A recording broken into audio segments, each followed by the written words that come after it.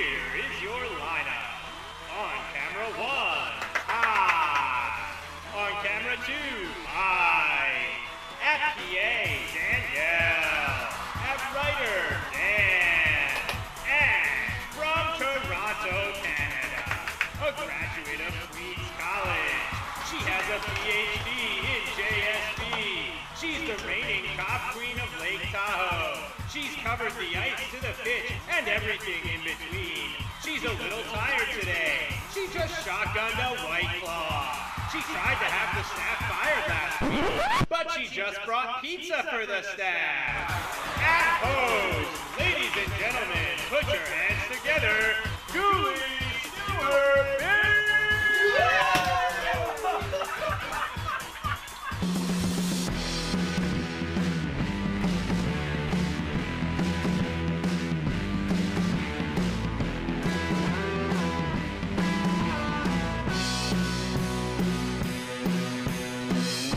Welcome on in to Call It a Night, where we discuss the latest sports news with a bit of an edge. I'm Julie Stewart-Binks, and we're thrilled to be joined by sports broadcaster Jorge Andres. You've seen him on ESPN, CBS Sports HQ, Telemundo, and beyond. Also, owner of the raspiest voice in sports. Not sick, always sound like this, 100%, 1,000%. I love it. Right? Everybody's like, are you sick or are you 76?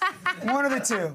I'm like, just me. Yeah, I know. Hey, well, everyone knows it's you when you walk in. Right, exactly. And we're going to dive into Jorge's career, his foray into stand-up comedy, and we're also going to welcome in former Premier League and MLS defender Stephen Caldwell to the show. But first, let's dive into tonight's headlines.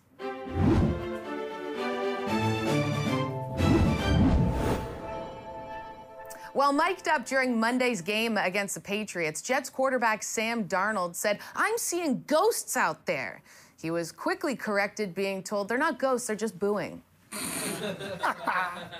Cold-blooded. Yeah, Cold-blooded. they're not saying boo, it's boo-earns. That's my favorite one. Darnold was under pressure all night long with blitz after blitz. He had more men on him than Stormy Daniels. I'm not even going to touch that. I'm not even going to touch that. Trump's not a Jets fan, at least. Odell Beckham Jr. was fined $14,000 for wearing pants that didn't cover his knees. The Browns receiver was furious after the game, saying, "This probably means I can't wear my assless chaps either." Now, that would have been a headline. Hey, I mean, there's still time, right? You never know. The Toronto Raptors opened their season by giving out the biggest championship rings ever. Each one features a 1.25-carat diamond to represent the Larry O'Brien Trophy, 16 rubies for the 16 playoff wins, and a giant hole in the middle to honor the one left by Kawhi's departure. That one cut you deep? I'm sorry, I don't know who that is. Like, he's gone. Like, whatever. I'm sorry, I love you, Kawhi. Come back. LA-based Big Baller Brand updated its website Wednesday with a redirect link to the personal website of a co-founder. It's the only place in LA that doesn't have to worry about traffic. Yeah, that's true. That's true. The Nationals beat the Astros in the first two games of the World Series. But the Astros are claiming the games never happened and the box score is a hit piece on the team. Topical. Yikes. Juan Soto made history by becoming the youngest player ever to homer, double, single, and steal a base. Beast. What's even more impressive is that he did it after missing his nap time.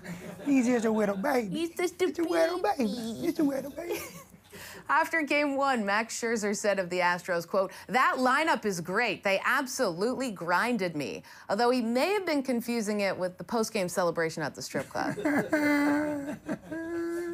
Strip club show.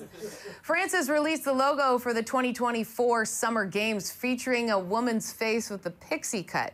The announcement confirms France is still finding itself after the divorce. This will be France's first time hosting the Summer Olympics since 1924, and they famously lit the torch with a cigarette. Fantastique. Yeah, that's the headlines, baby.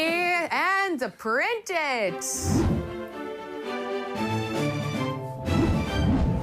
All right, we're rolling along on this fresh epi of Call It a Night. Don't go anywhere. Jorge and I talk sports, comedy, and finish each other's. What? Next.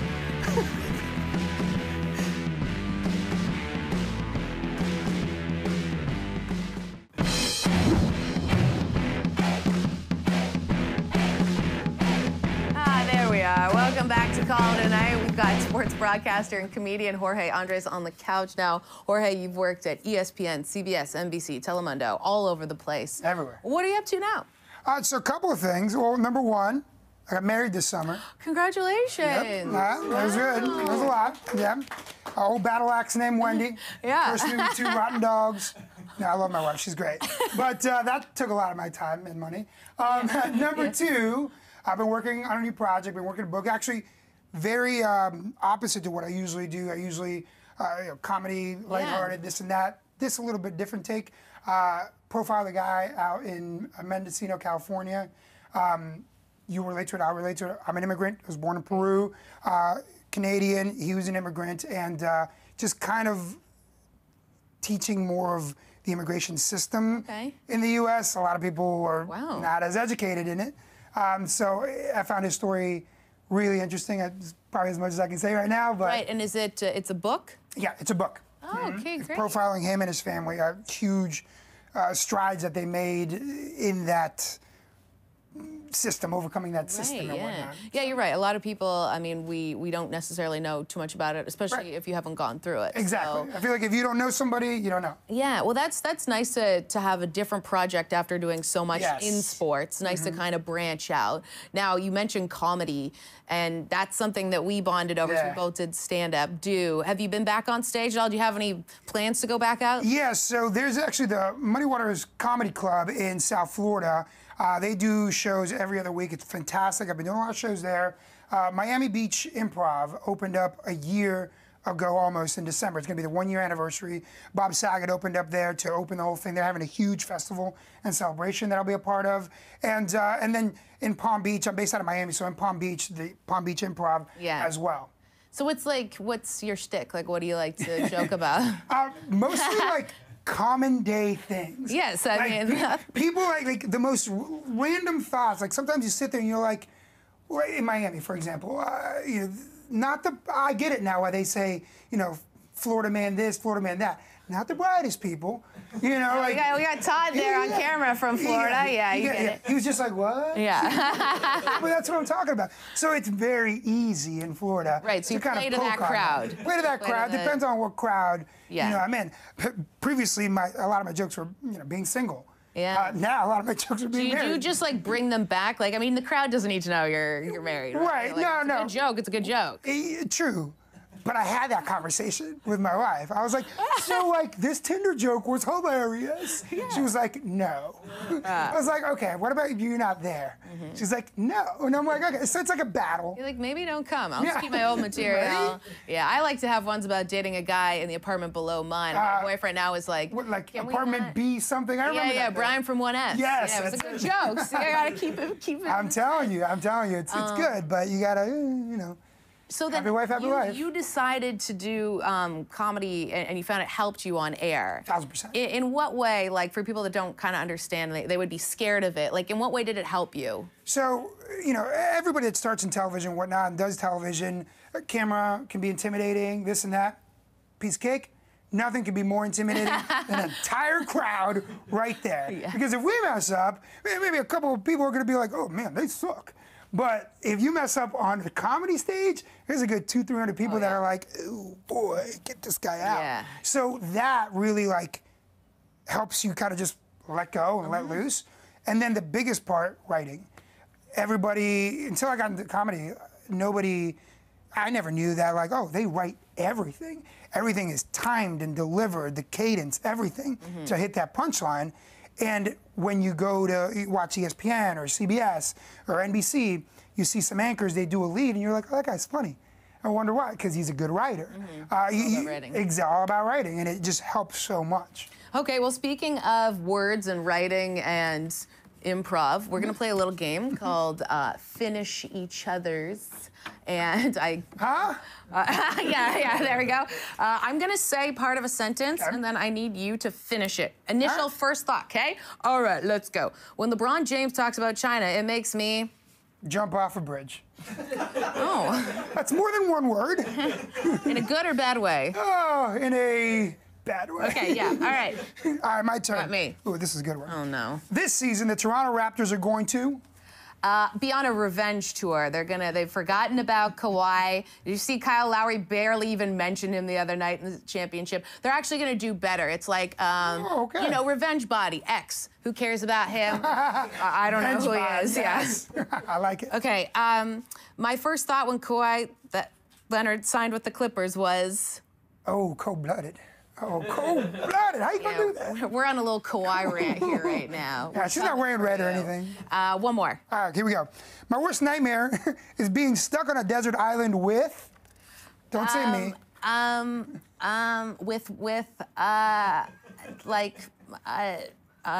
Poo? I don't know. Nobody likes caca. Nobody. The big pile of poo? That's all I got with no booze. Worst. Okay, thank you, JB. Help me with that one. I need a producer in these moments.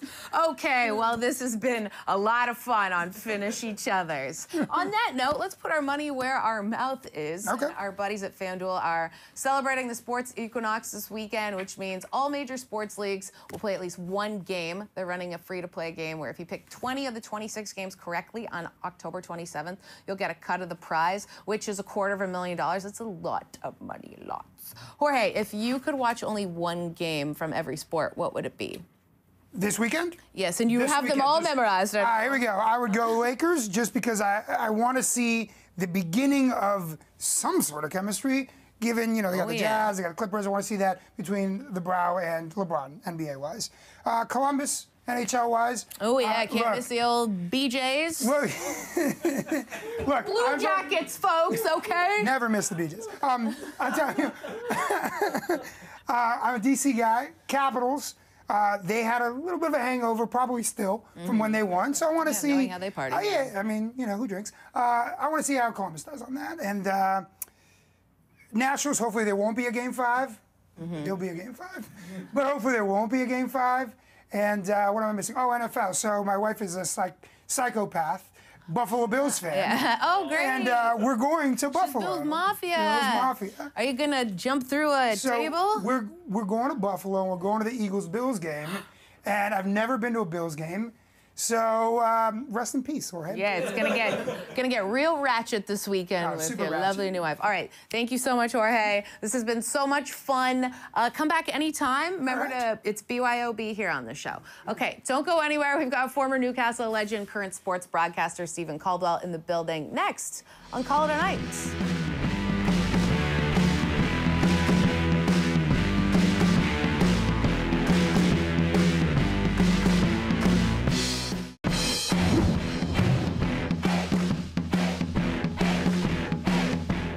Welcome on back. We're moving up in the world. We've got two guests on the show today. We've got former Premier League soccer player, current TV analyst on TSN, Stephen Caldwell. You are in town covering MLS playoffs. Last night, TFC, the team that you cover, beat NYCFC. Take that, Cooligans. Toronto forever. So now TFC moves on, either faces Atlanta or Philly. How do you see the East playing out this year? The East has been difficult to predict this year, Julie. It has been a little bit strange. I think that TFC came in with moderate expectations. I'm sure in the changing room they thought they'd do well, but in our opinion, it was, you know, touch and go, especially in that first game when they ended up getting the home match against DC United. But they're starting to build up momentum. They're playing some good stuff, so they'll feel confident now. I think everyone's hoping for that. Atlanta, the neutrals are hoping for an Atlanta TFC Eastern Conference final. That'll be quite a tantalising match. Yeah, that'd be great. And then also you have now in the West, Seattle beat RSL and El Tráfico, which everyone's very excited about. What do you see happening in the West? Do you think LAFC can win the Shield and then also win MLS Cup? Yeah, I think they're favourites. I think they're the best side. It's just where they can keep their cool. They get the bits of luck that are needed when the playoffs happen. I think there's a little bit of a blip there just a few weeks ago, but they seem to have rode that storm and they're back to their best, or somewhere near their best. They're such an exciting team to watch. When they get the ball into wide areas to Diego Rossi and obviously Carlos Vela, they look devastating. Well, we were just discussing how it's a different playoff format this year. It's the single elimination. It's not the home and away with the FIFA break that broke things up before. What role has this playoffs played in just how things have now transpired? Yeah, it's weird. I mean, the reason is because of these international breaks. For anyone who doesn't know, it's to try and condense the playoff structure in between the October international break and the November one. So that's why I went to single game eliminations. I don't love it as much. It doesn't allow momentum to build the same way as it did before with the, you know, I think probably the best two-leg game in MLS history was Toronto FC against Montreal Impact. That was wild. Yeah, in 16. I did that one. Incredible, wasn't it? With the rain at BMO Field in Toronto and the lines in the Big O. Remember the lines when they measured them wrong? And it was ridiculous, wasn't it? So we missed the moments, but it's still been pretty exciting, and we've got to try and make the regular season more relevant in MLS, and the best way to do that is to give bigger importance to where you finish, and this does that because it allows you to stay at home if you finish in the league. Because the thing was, it almost felt like as if teams just went on a run near the end of the season. Yeah. Even if you just were okay, you could still win MLS Cup. Seattle showed us that. Portland showed us that one year. Now, you've been a player. You were captain of TFC. Now you're a broadcaster. If you were Don Garber, MLS commissioner, what would be something you would change? What would I change about MLS? I'd make it only grass pitches, 100%. Proper turf, not this artificial stuff. I don't like it at all. I'd try, and I know MLS are doing this, but to make it, you know, soccer-specific stadiums, it definitely helps. We played the game, it was at City Field last night, you know, and you saw the difficulties that brings playing in a baseball stadium. It's probably slightly better than Yankee Stadium, but the dimensions are wrong. It's kind of like vertigo. I remember talking to Clint Irwin, the goalkeeper for TFC before, and he just said, you know, it's hard.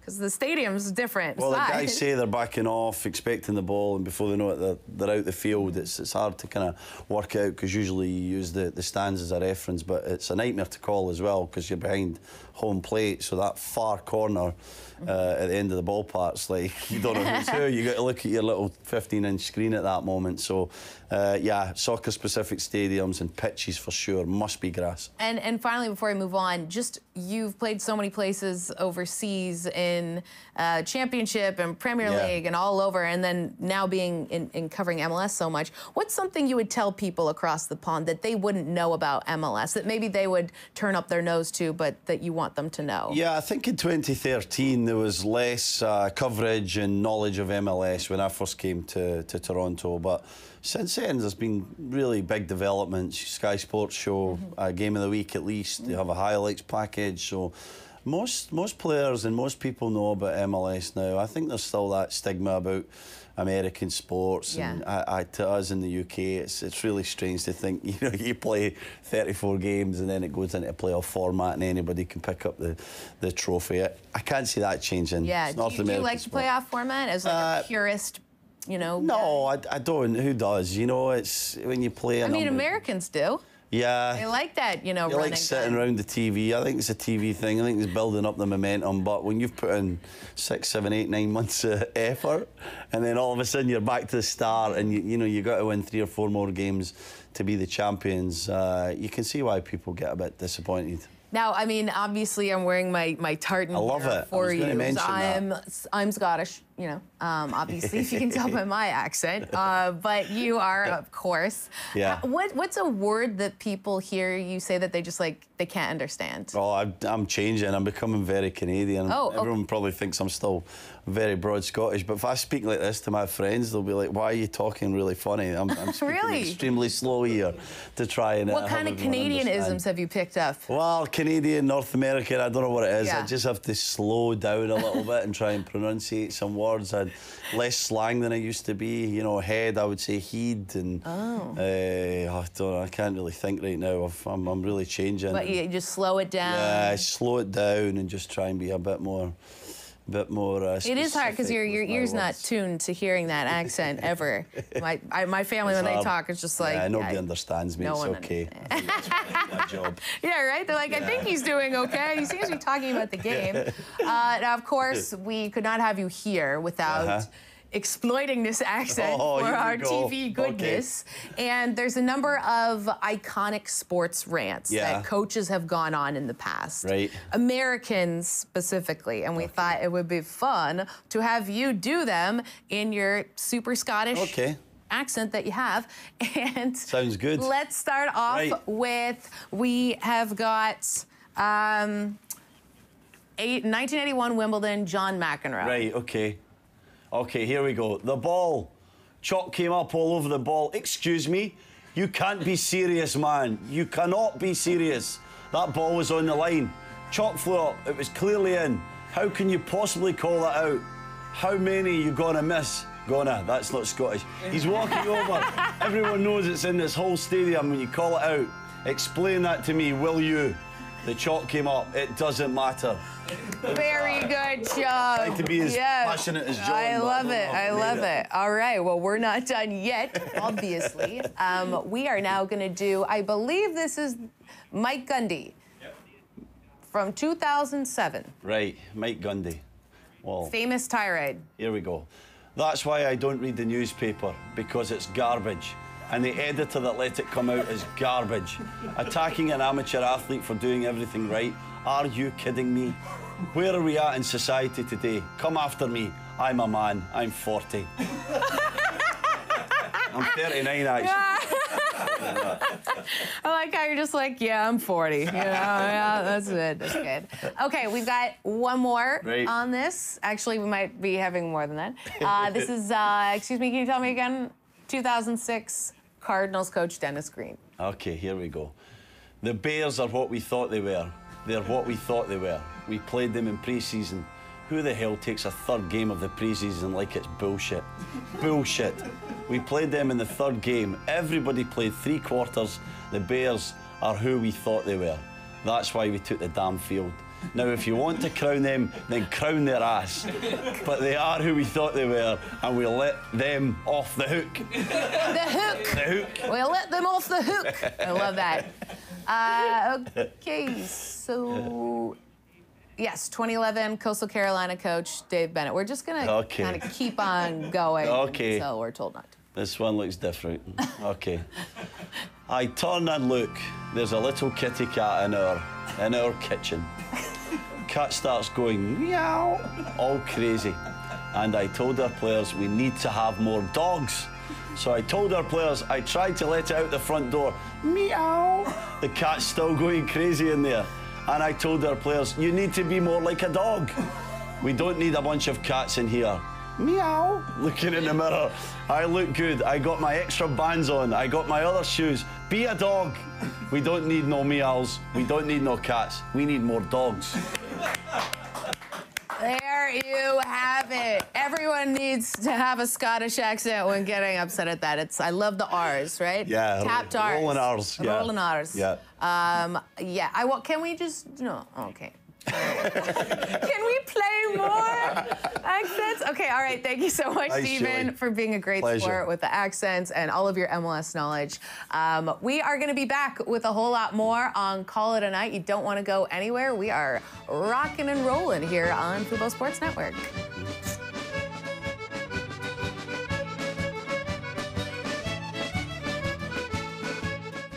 I'm Tim Doyle, and I had to call it a night.